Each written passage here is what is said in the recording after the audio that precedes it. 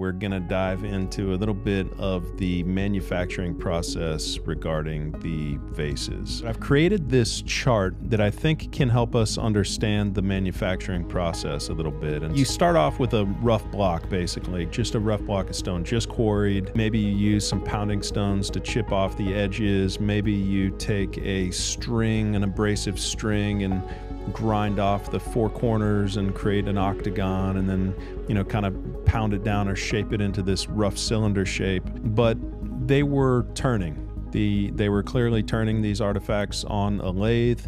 There are lathe tool marks on the inside of them. The reason why there's not lathe tool marks on the outside of them is because they were all polished off and polished out. I think that explains that, and clearly a lathe was used, and different types of lathes were undoubtedly used over time. Some very precise and capable of very precise work, and some capable of much less precise work.